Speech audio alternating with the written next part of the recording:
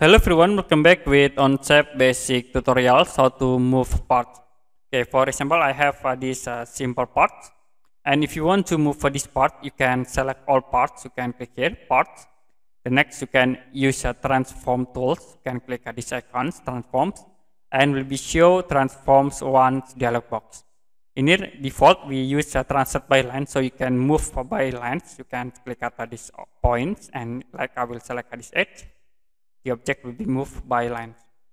We can change again, like I will set translate by distance. We can move by distance. For directions, you can set, like I will set in this direction. Okay, you can see these arrows icons. You can move these objects to the top. You also can set distance in here, like we can set into 50. It will be moved into 50 for this object. You also can change for direction in here into front view. So this is for front view and the other.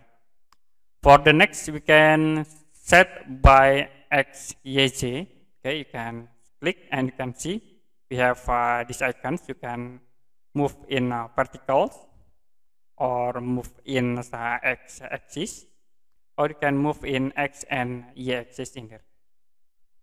Okay, and the last, we can move object by using transform by math. Okay, like I will set for the first math, you can click at this point, and the second I will click in here. So it will be automatically moved from this point into here. Okay, that's it, how to move parts in Onshape software. And if you have any question about this tutorial, you can comment below this video.